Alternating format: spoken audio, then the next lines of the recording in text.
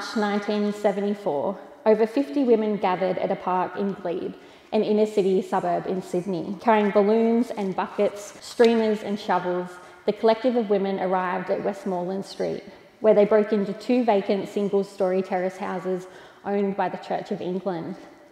They changed the locks on the doors and in large capital letters painted across the front of the 2 houses the words Women's Refuge. The establishment of Elsie, Australia's first women's refuge by a group of passionate feminist activists, was the catalyst for the development of the women's refuge movement in Australia. Within a year of the establishment of Elsie, 11 other women's refuges were operating around Australia. The women's refuge movement made explicit for the first time the link between domestic violence and the need for shelter, and has been the driving force behind the politicisation of domestic violence since the late 1970s. However, between 2012 and 2014, over 40 years after the establishment of Elsie, the New South Wales Women's Refuge movement was decimated by the introduction of the Going Home, Staying Home reform. The reform represented the biggest restructure of the New South Wales homelessness services sector in over 20 years. Instead of direct funding being provided to small specialist organisations like women's refuges, these services were required to compete against larger, often faith-based organisations through a tendering process to retain their funding. Many locally run feminist women's refuges that had been operating since the 1970s were unsuccessful in this tendering process. Regional women's refuges were severely impacted by this reform, with 18 of the 27 existing regional refuges at the time being handed over to new service providers.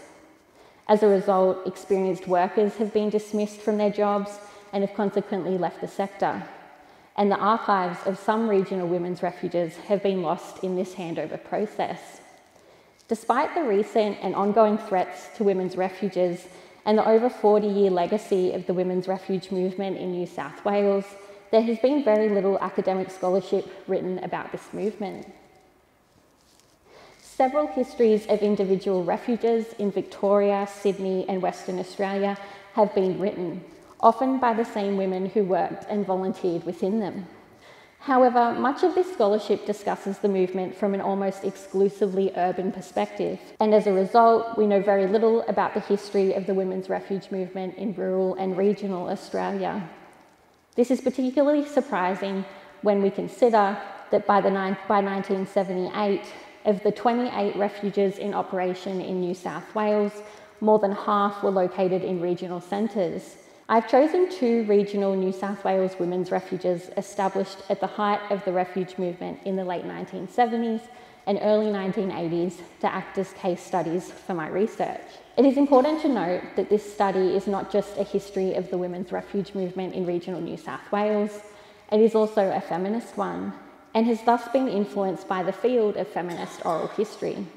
Drawing on the oral history interviews I have conducted with the women who worked and volunteered for both Carries Place and MDEA, the remainder of this paper today will argue that regional women's refuges had a different set of structural barriers to overcome when trying to support women and children experiencing domestic violence when compared to their urban counterparts. Much of the research that has been conducted into domestic violence in regional communities has found that physical isolation is one, if not the, most difficult structural barrier for women experiencing domestic violence to overcome.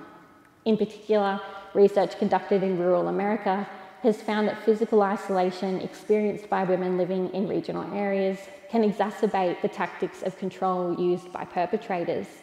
For example, tactics such as removing the telephone, disabling motor vehicles to limit mobility, closely monitoring the odometer on a vehicle, and discharging firearms to intimidate are more successful in regional areas because of women's physical isolation and distance from neighbours, whereas in urban communities, greater visibility would likely render these tactics less effective.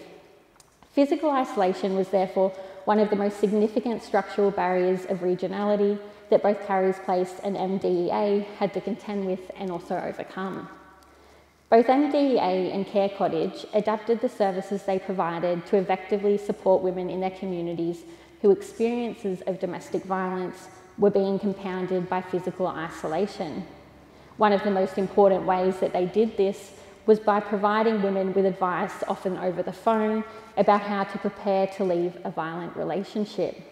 It is important to mention that providing advice to women experiencing domestic violence over the phone was not unique to regional women's refuges.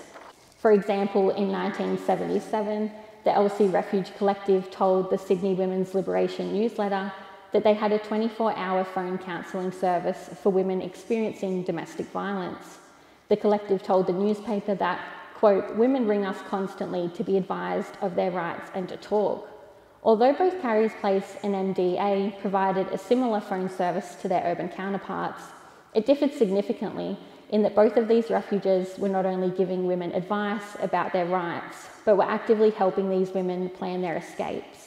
One of the biggest obstacles that women living on farms and properties, for example, on the outskirts of town faced was a lack of transport.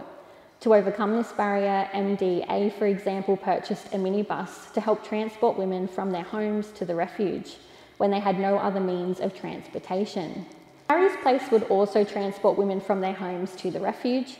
However, this practice was stopped during the 1990s because it put the refuge workers at risk of potential harm by violent husbands and partners. Research that has examined women's experiences of domestic violence in regional communities has found that physical isolation can often lead to or be coupled with experiences of social isolation.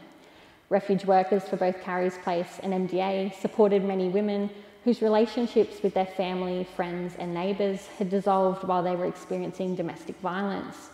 Some refuge workers, like Lynn Gunn, were acutely aware of how perpetrators of domestic violence use the geographical isolation of the Taree area to their advantage to socially isolate their victims.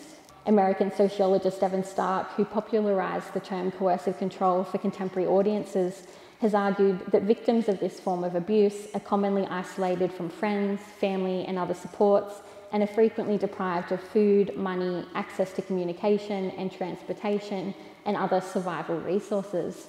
More recently, journalist Jess Hill, in her book See What You Made Me Do, Power, Control and Domestic Abuse, posited that perpetrators of domestic violence who use coercive control don't just abuse their partners to hurt, humiliate or punish them.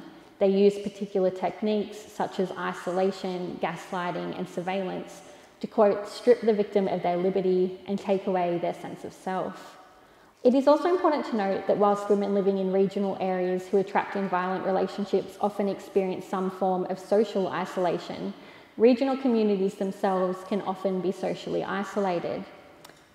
Regional communities are often small, and such close relationships can lead to an environment in which anonymity is extremely difficult to obtain. A lack of anonymity in a regional community where a lot of people are related and everyone knows everyone, often for a long time, may mean that the nurse, police officer or social worker in a regional community may be related to the abuser or be a close friend. For example, a study conducted in 1997 by Australian sociologist Margaret Alston found that women who had experienced domestic violence in regional communities often commented on the fact that when accessing services in town, they could not be assured of confidentiality. Both health centres in the regional areas where Alston conducted her interviews were located in prominent positions in the town, and staff noted that even parking the car outside the local health centre was problematic for women seeking help, as the town network ensured that privacy is often difficult to obtain. A lack of anonymity was also a problem that impacted regional women's refuges and their capacities to support women in their communities experiencing domestic violence. Although their locations have changed over time, both Carey's Place and MDA's refuges were both located in the centre of their respective towns, and therefore keeping these locations anonymous was extremely difficult. It is important to note that although they rarely advertised their locations, urban women's refuges also had problems keeping their locations a secret. However, keeping the locations of regional women's refuges a secret was made even more difficult by the small nature of regional towns. Carey's Place and MDA responded to the lack of anonymity afforded in their respective towns in two very different ways. Carey's Place appears to have responded similarly to urban women's refuges, and they tried their best to keep their refuge's location a secret. They also worked with the local community to try and preserve the refuge's anonymity. Unlike Carey's Place and most urban women's refuges, MDA's Lynn's Place was not as concerned with concealing the location of their refuge. Rather, refuge manager Leonie Maguire recalls that the refuge accepted that it would be futile to try and keep the location of the refuge a secret, and therefore she recalls that, quote, it became a non-issue. Similarly, June Ryan, who worked for Lynn's Place in the 1990s, remembers that, quote, everyone knew where the refuge was, so there was no secret, it was in the phone book. Most women's refuges concealed their locations to protect the women and children who were fleeing violent husbands and partners. Surprisingly, however, although the location of Lynn's Place was public knowledge in Taree, Leonie Maguire can only recall 2 incidences when perpetrators of domestic violence approached the refuge. In fact, she believes that Lynn's Place's attention to security, coupled with the refuge's regional location, could actually be an advantage. The final barrier of regional life that I would like to discuss is a lack of services. Research that has examined regional women's experiences of domestic violence has found that a lack of or limited availability of social and public health services in regional communities can often exacerbate women's experiences of domestic violence and keep them trapped in violent relationships for much longer than their urban counterparts. Very little of this research, however, has considered how a lack of or limited availability of support services has affected how regional women's refuges have operated and how they have supported the women and children coming through their doors. Both Carriers Place and MDA were the only services of their kind in their respective regions when they were established in the late 1970s and early 1980s, and therefore they worked extremely hard to create their own networks of support within their communities. For example, both refuges drew heavily on the support of local service organisations in their towns, such as the Lions Club, Rotary and the Country Women's Association, as well as other smaller community groups. Sandra McCallum, who worked for Lynn's Place throughout the 1990s, recalls that although there was a general lack of other services and resources in the community, service clubs and community groups would provide the refuge with not only monetary support but also practical support. Lynn's Place was located much further than Carriers Place from a major city centre such as Newcastle, and therefore the refuge workers at Lynn's Place also made important connections with individuals in their community who could provide women experiencing domestic violence with additional support. For example, over time, Lynn's Place had 2 female solicitors on their management committee who provided women staying at the refuge and those in the local community who were experiencing domestic violence with free legal advice. Lynn's Place also built close relationships with local doctors who were sympathetic to the plight of women experiencing domestic violence. As a result, the refuge could send women who needed medical support to these doctors, knowing that they would be safe and properly cared for. Lynn's Place also employed an in-house counsellor, Sandra McCallum, to provide refuge residents with much-needed psychological support. This was particularly important because during the 1990s, Sandra was the only counsellor specialising in domestic violence in the Taree area. There was a range of structural and cultural barriers unique to regional communities that have shaped how women's refuges like Carriers Place and MDA have operated and supported women experiencing domestic violence. It is important to note, however, that when conducting interviews with women who worked and volunteered for both of these regional refuges, it became clear that many of these women understood their refuge's regional location as not only presenting several challenges, but also certain advantages. The first advantage of being located in a regional location, which workers at both Carriers Place and MDA identified, was that they knew the area and they knew it well. The closeness and familiarity of regional communities could, as this paper has already outlined, create additional barriers that regional women's refuges had to contend with. However, it also meant that refuge workers often had a very good understanding of the community they were working within. For example, Patricia Ping had grown up in Purfleet, an area that for much of the 20th century was the Aboriginal reserve on the outskirts of Taree. Patricia had spent much of her early life in Taree before moving out of the area when she was a teenager. She returned to the area to work for Lynn's Place in the early 1990s. Similarly, workers at Carriers Place also believed that being located in a regional refuge enabled workers to have a much better understanding of the Maitland region, its culture and its people. The refuge workers at both Carriers Place and MDA were aware of the challenges that working in a regional community could pose. However, they often used their refuge's regional locations to their advantages. Knowing the community and how it operated provided them with the opportunity to harness the closeness and familiarity in their respective areas and use this to provide women and children with the best possible support. The second biggest advantage of working in a regional women's refuge that Carries Place and MDA workers identified was the community support that was given to each refuge. Both Carries Place and MDA were supported by their communities even before they first opened their doors. And once they had opened, the community donations of money and goods kept both services operating until they secured government funding. For both refuges, this community support has over time come from various sources, including individuals, service clubs, and community groups.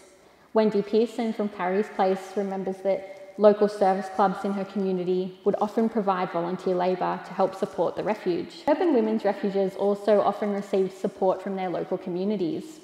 For example, when the Elsie Collective claimed the 2 terrace houses in Westmoreland Street, they dropped a leaflet in their neighbours' letterboxes. The leaflet announced the group's plans to establish, quote, a refuge centre for women. Writing for the Tribune in March 1974, collective member Joyce Stevens stated that the distribution of the leaflet brought forth enthusiastic support in the form of good wishes as well as material assistance. A large portion of the furniture for the houses was supplied by local residents, including beds, a lounge suite and a refrigerator. Much of the early support that Elsie received, therefore, seems to have come from individuals and groups in the community who supported the collective's aim to establish a refuge for women and children escaping domestic violence, as well as raise awareness about this form of violence. However, some of the refuge workers at Carries Place believe that the community support the refuge received since its establishment in the late 1970s has less to do with what the organisation actually does and more to do with the fact that Carries Place was and still is an organisation operated by the Maitland community for the Maitland community. It is possible to speculate that both Carries Place and MDA's regional locations led to the creation of a type of community support that differed from that received by urban women's refuges, and had less to do with each organisation's status as a women's refuge, and much more to do with the fact that they were perceived by the community as local community organisations. Perhaps most importantly, however, Carries Place and MDA's regional locations also shaped how they raised community awareness about domestic violence. Urban feminist women's refuges typically attempted to raise community awareness about domestic violence by politicising the problem on a state and national level. However, regional women's refuges such as Carries Place and MDA focused their efforts on changing their local communities' understandings and perceptions of this crime. The primary way in which both refuges did this was through education. Refuge workers for both Carries Place and MDA went out into the community and spoke to local service clubs, community groups and educators about what domestic violence was and how each of the refuges was working to support women and children who were experiencing this form of abuse. Lynn's Place in particular also made a concerted effort to send both Aboriginal and non-Aboriginal refuge workers to Purfleet, where the majority of Tari's Aboriginal population resided, to educate women about domestic violence and also build relationships with that community. Carries Place was less active than Lynn's Place when it came to physically going out into the community to raise awareness about domestic violence. However, Anna Hartree argues that workers at the refuge use their everyday interactions with other local support services to educate them and improve their understandings of domestic violence. It can also be assumed that many of the people working for these additional support services, such as Centrelink and the Housing Department and schools, were residents of the Maitland area and its surrounds. Therefore, by giving them a better understanding of what domestic violence was, how it operated and its impact on women and children, the workers at Carries Place were, in turn, raising awareness within the local community about domestic violence. As well as physically going out into the community and speaking to them about domestic violence, both Carries Place and MDA also developed other strategies to educate the community. For example, in the mid-1990s, MDA secured a $20,000 grant from the New South Wales State Government to produce and distribute a short educational film about Aboriginal women's experiences of domestic violence. Lynn's Place had been involved in training other agencies to cater to the needs of Aboriginal women experiencing family violence. However, they found that there were no existing resources that depicted Aboriginal people in domestic violence situations. So the Refuge decided to make their own film to fill this gap. The film was titled Don't Bash the Loving Out of Me, a reference to a 1995 poem written by Maureen Watson, an Aboriginal activist, performer and storyteller.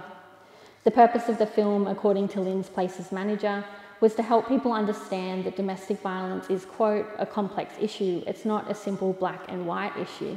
Recording the history of the women's refuge movement in regional New South Wales is also a matter of urgency, as these services are increasingly coming under threat.